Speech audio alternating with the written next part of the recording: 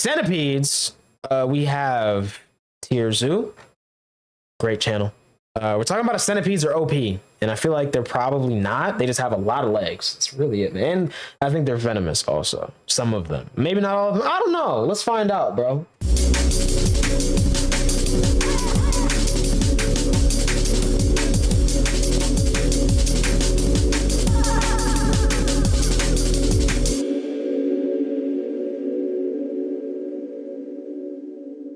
All right, let's see, bro.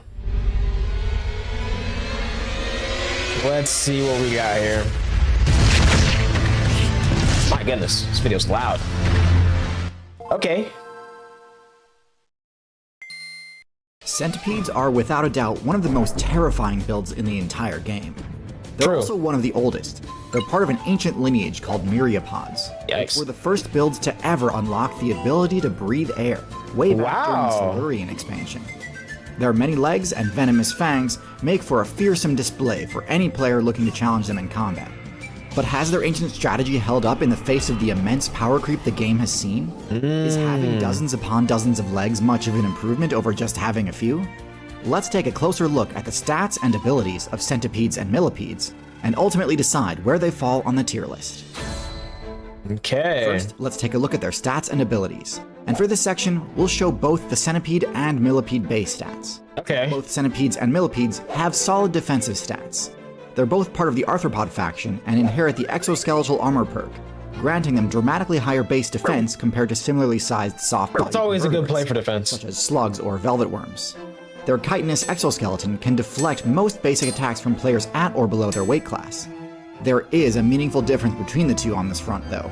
Millipedes have interlocking articulated plates, leaving essentially zero gaps in their armor other than the underside where all their leg joints are. Centipedes, on the other hand, do have gaps in their armor, particularly in between segments on their sides between their legs. Unlike millipedes, which have their leg joints attached on their underside, centipede leg joints are located on the side of the centipede, making these weak points much more difficult to defend. This results in a much higher defense stat for millipedes. But the trade-off is pretty obvious when you look at their other major difference, their mobility stat. Millipedes have a speed stat that is only slightly higher than that of a snail, which is incredibly low given that snails don't even have legs. Centipedes, with their less restrictive armor, are some of the quickest moving arthropods in the game. Like, how you got all them legs and you slow, around cover and scale walls in record time. Yo! Their quick, twitchy movement makes them tough to pin down, and because of their flat shape, they have a very easy time running for cover if threatened by a player in a higher weight class. But of course, the primary reason they're invested in a higher movement speed is because it synergizes well with the last major difference they have from millipedes, their power stat. Millipedes have no offensive moves at all. Yikes. When confronted with an adversary, millipedes will respond by attempting to lock down their defenses even more tightly than they already are, in hopes that the aggressive player will simply give up. They'll curl up into a ball in order to guard their already small number of weak points, and may also begin secreting noxious and/or toxic chemicals to dissuade persistent predators from risking poison damage. That's kind of a good shot. Centipedes may attempt to curl and take some hits. Why are you holding that? They'll opt to either flee or rely on their powerful offense to substitute for their lackluster defense. The centipede's jaws, which are really their two front legs, have been modified into hypodermic daggers, able to pierce armor and inflict venom to deal devastating damage. The rest of their stats are pretty similar, as most myriapods sport fairly generic mid-level camo. Nothing too impressive, but enough to beat the average player's passive perception as long as they remain motionless. Both centipedes and millipedes sometimes sport vibrant aposematic coloration as well, forgoing stealth and replacing it with intimidation, flexing how toxic their poison or venom is. And as a fairly ancestral lineage of arthropods, it's no surprise their intelligence stat is quite low, as they were introduced to the game during a time before intelligence builds were even remotely viable, and have opted to refine their core strategy, rather than respec into a higher intelligence build. Unfortunately, this locks them out of the higher level perception perks like binocular vision and compound eyes, forcing them to mainly rely on their most basic options for detecting enemies, like simple eyes, chemoreception, and tremor sense. As far as other unique abilities go, myriapods don't have all that much.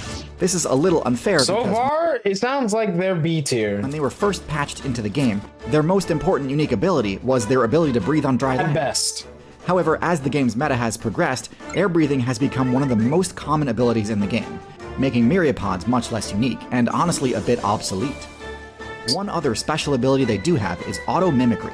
It is quite difficult to tell at a glance which end of a centipede is the head, as the back end also looks almost identical.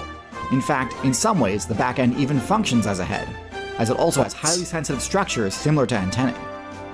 The reason this matters is that the best way to disable and defeat a centipede is to attack its head first, before it has a chance to respond. If an attacking player has a 50% chance to accidentally attack the wrong end, that gives centipedes a chance to counterattack for massive damage, or low-key. So those are the base stats and abilities of the myriapod. But how do these traits actually stack up against the current meta? While their stats seem solid at first glance, the game's power creep has severely limited their viability. Expansion after expansion, the devs have expanded access to the myriapod's formerly exclusive abilities, and introduced new abilities to the game which function as counterplay options against centipedes and millipedes, allowing newer builds to more efficiently exploit their weaknesses. For example, the introduction of the beak attribute dramatically improved the bird build's matchup against centipedes, as the disjointed hitbox makes the risk of a counterattack less of a concern. But I'm getting ahead of myself. Let's first discuss the centipede. The centipede's bite is one of the strongest in its weight class, enough to make some snake mains jealous. Compared against the power of a scorpion's sting, the bite has higher raw damage and armor-piercing potential, but weaker venom. By itself, this makes it one of the most formidable attacking moves in the entire arthropod faction. So with that in mind, the viability of the centipede really comes down to how reliable the rest of the centipede's game plan is at enabling the use of this vicious attack. And unfortunately, this is where the cracks start to show in this ancient build's game plan. When this move connects, the damage it deals is devastating, but landing a strike with the centipede's bite is easier said than done. For starters, while the centipede's base movement speed is quite solid, it lacks the surprise burst mobility that so many predators rely on. Centipedes just sort of scurry around, hoping that they'll eventually catch another player off guard. But as long as you remain vigilant, centipede attacks are not as predictable and telegraphed as they come. Centipedes have pretty low stealth and make no attempts to conceal themselves as they approach a target. Terrible strat. So as long as your character's passive perception is halfway decent, you should have plenty of opportunity to react and escape before they get within striking range. Their poor vision also undermines their ability to pursue prey as they flee, even though they easily have the speed to chase them down. The only mistake players commonly make is attempting to stand their ground and fight them off, rather than taking the easy way out and fleeing before they can't be a hero. In addition to their lack of ability to ambush, centipedes also have such a low intelligence stat that fairly rudimentary stealth tactics, things like basic camouflage and hiding behind partial cover, are highly effective against them, and can cause an aggressive centipede They're like GTA cops. Opportunity to attack as they run right past you. It's worth noting that one subclass of centipedes does have the compound eyes perk and also sports an even higher base movement speed, one of the fastest in the entire arthropod faction. But these centipedes, called house centipedes, have much lower damage output and defense stats, and mostly just prey on low-tier insects like silverfish and crickets. Even in their own niche of rush-down arthropod builds, centipedes have been power-crept by the Solifugid, also known as the sun spider or camel spider, which is significantly faster on foot, and although it isn't venomous, the raw damage this thing can put out absolutely shreds through anything caught in its path. The sun spider definitely deserves its own video though, so I'll save further analysis for later. I might skip that one, that thing is super ugly. I'm not an insect guy, bro, I'm really not. I don't rock with them, bro. Can't lie. Dog, what is this?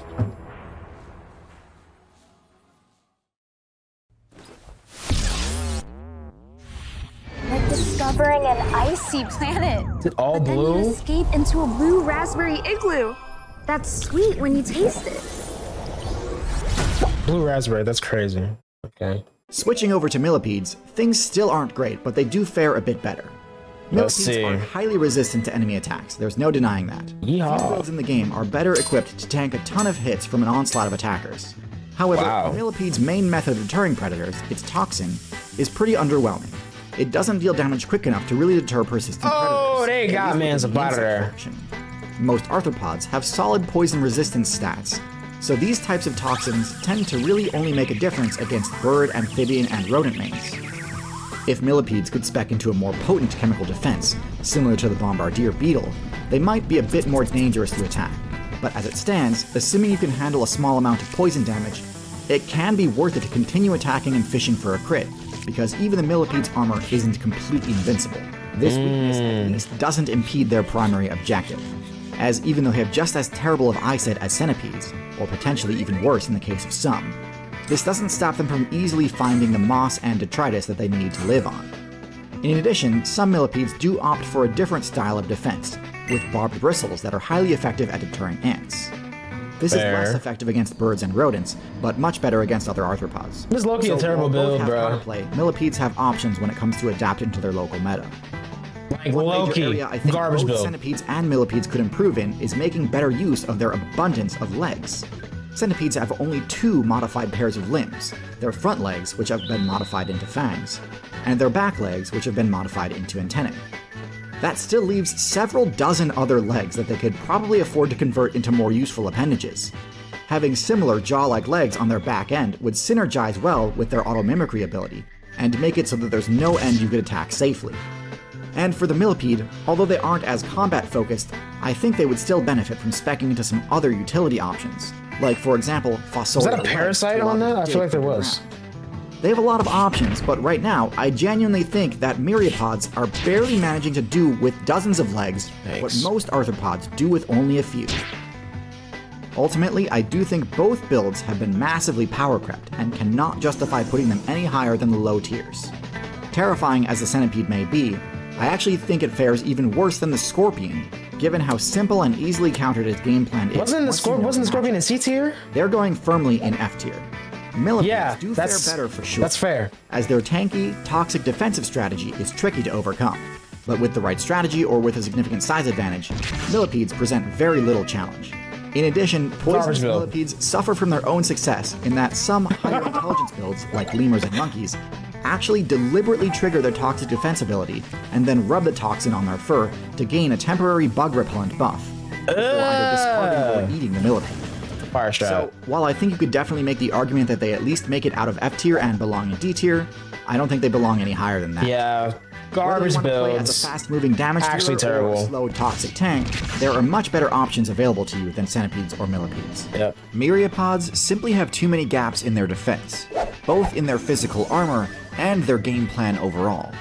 You can be as careful as possible, but if your defenses have obvious exploits, you'll always be vulnerable. This is true not just for survival in the wilderness, but also for your personal data online. Hey man, W video, bro. W ad. You feel me, bro?